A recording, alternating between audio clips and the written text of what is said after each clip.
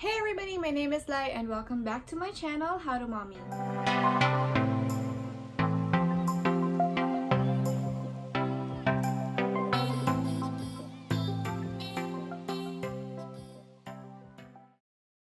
This is the second part of my postpartum weight loss journey. I will talk about the difference of this sa first method na ginawa ko, which one is easier, which one made me lose more weight. If hindi niyo pa napanood yung part 1, I will link it down below on the description box. Please watch it to find out my background, like my history, my lifestyle, my weight before I got pregnant, including all the struggles that I went through kasi hindi ko na i-repeat sa video na ito. But to summarize, I gave birth last year. That was March of 2018. Around 1 month ago, January 2019, I started this tuna sandwich challenge. Kumain lang ako ng tuna sandwich for lunch and dinner for 14 days. Noong February 12, which was my last day of the tuna sandwich challenge, I lost a total of 9 pounds. I know it sounds like it's not that much, but sobrang laki ng difference sa body ko. I have before and after photos, and you can see naman na medyo nag-flatten yung tummy ko, lumit yung arms ko, and it felt lighter talaga after the 2 weeks. After the tuna sandwich challenge, nag-day 1 kaagad ako starting February 13 for the new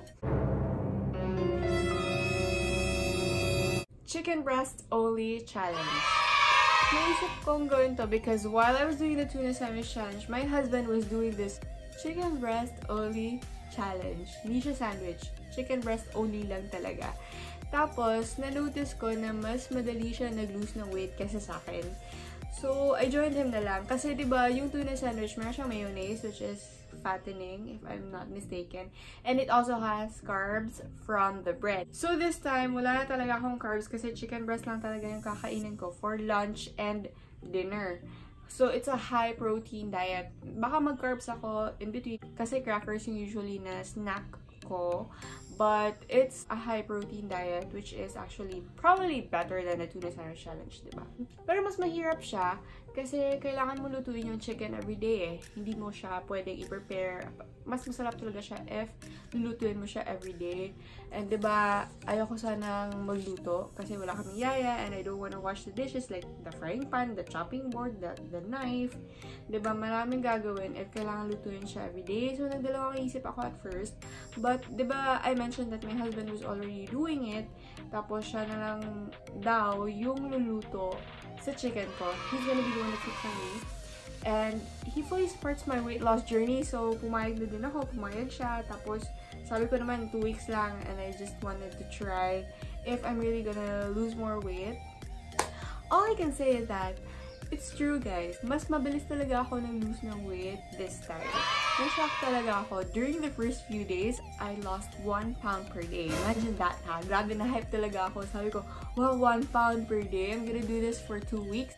So, by the end of this challenge, I'm gonna lose 14 pounds. I was so excited. Tapos, nagkasakit ako. I got very, very sick, guys. Ladies and gentlemen, makinig kayo sa akin. If your immune system is down, if you have pre-existing medical conditions, if buntis kayo, especially if let's say may important events kayong kailangang i-attend, mga ganun, you have travels to do, you really have to think a lot, think twice, isipin nyo muna, do your own research before following this challenge, before following me. Actually, you should ask your doctor. Don't follow anything you see online kaagad. You have to do your own research, listen to your body, ask your doctor. Sinabi ko to sa part 1 ng weight loss journey ko. So, this is just an experiment and ginawa ko sa self ko, but I really listened to my body. Huwag naman natin i-blame din kasi yung chicken breast only challenge kaagad, diba? Hindi natin alam. Baka it's not really because of it. Baka nabigla lang yung body ko kasi bigla akong hindi na kumain ng carbs at all. Maybe you can try it, pero huwag niyong biglayin yung body niyo. Maybe just eat little carbs and then mas little and then no carbs, you know, parang ganun, something like that. Or maybe din naman, hindi talaga siya because of the diet. Maybe it's because of something like nahawa talaga ako sa flu ng somebody else, ganun, my flu virus, something like that.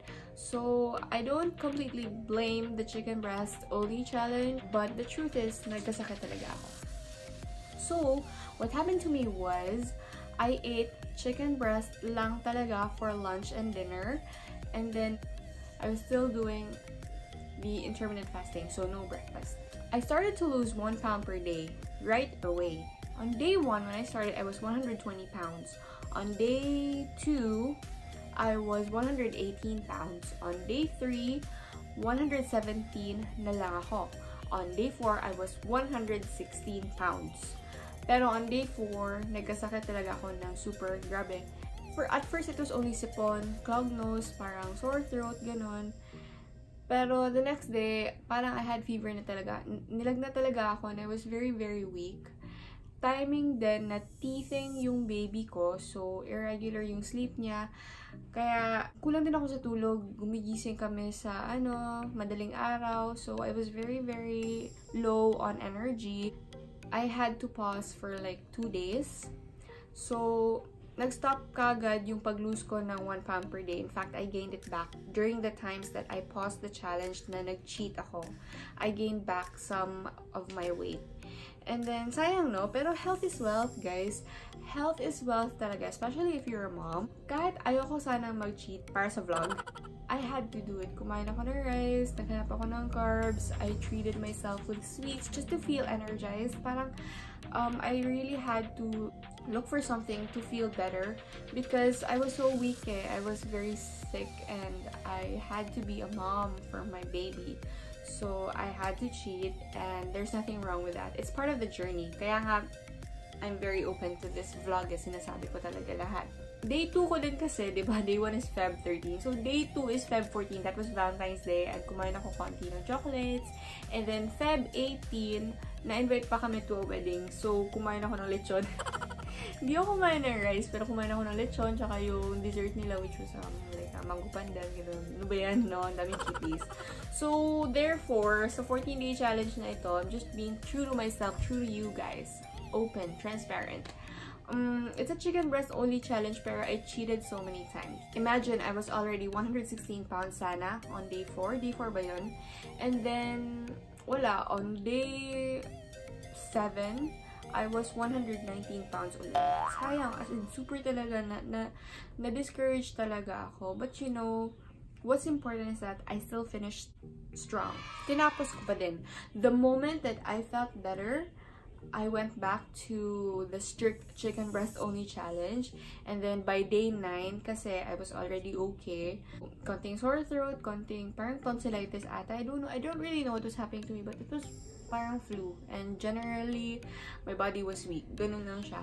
Pero yun na nga, naging okay naman ako. It was very manageable na, so I continued with the challenge, and then I just nag-intake na lang ako ng more fruits, and of course Baroka every day. Baroka really boosts my immune system, and kung may nafe-feel ako na parang flu coming or when I'm having flu, I'm able to recover easily and quickly, and minsan na-prevent mo pa nga yung flu if you drink Baroka or probably any vitamin C, but me, I prefer Baroka.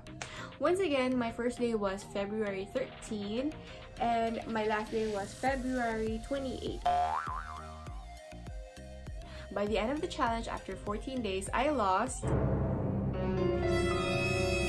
6.5 pounds. From 120 pounds, I was 113.5 pounds na lang. I know, sobrang disappointing because this chicken breast only challenge, sana, it was supposed to make me lose more weight than the tuna sandwich challenge, but that's not what happened. Inisip ko kung bakit, and well, you know, there could be various reasons Number one, obviously, I cheated on a lot of days for this challenge. Nagkasakit ako, I had to drink meds, so I had to eat, and I ate carbs and sweets. Meron ding another theory na baka it's because I never worked out. Diba sa Tuna Sandwich Challenge, I worked out for 2 or 3 times, and then this time, wala talaga, zero workout. Wala pa rin akong time. Mas wala akong time this time kasi I was preparing for my baby's first birthday. So, super duper walang workout. So, it could be any of those reasons. Yeah, that's what happened. Just being honest talaga. You know, maybe I would have lost 1 pound per day. A total of 14 pounds sana yun Pero hindi nangyari. And I'm really, really curious. If you want me to try this challenge again, yung hindi talaga nag-cheat straight 14 days, chicken breast only, comment below so I can plan on doing it again. Yung mas mas strong, tsaka hindi ako masyadong busy. Pero ano ba yan? Ba tayo nakafocus sa negative, di ba? I still lost weight. 6.5 pounds is still a big deal, especially if we go way back to January 30th, first day talaga of my weight loss journey, both part 1 and part 2. I was 129 pounds. And ngayon, I'm only 113.5 pounds. So that's, what's that? 15.5 pounds in total, diba? Tama ba? I hope I'm correct. So I'm still very thankful and very proud sa na-achieve kong ito. Also, ito pa, I can already squeeze into my old jeans, as in yung jeans na ginamit ko before I got pregnant. Kasya na sa akin ngayon, and then when I was looking for a dress for my baby's first birthday, nagkasya na din ako sa size small, as in surprise ako sa dressing room. Kasi nagkasya na sa akin yung size small. And then, yung mga clothes na binili ko last year, kasi nga, diba, sobrang taba ako last year. And bumili ako sa plus size section. Tinabi ko na, inalis ko na from my closet. Tapos, itatago ko na for my next pregnancy. Kasi, super luwag na talaga. A lot of people noticed that my body changed. And marami ding nagtanong. Kaya, I shared the first part of this weight loss challenge. I shared the video on my Facebook page kasi ang daming nagtanong ng mga friends and relatives, yung mga close sa akin, and yung mga nag-try din na mag-lose ng weight.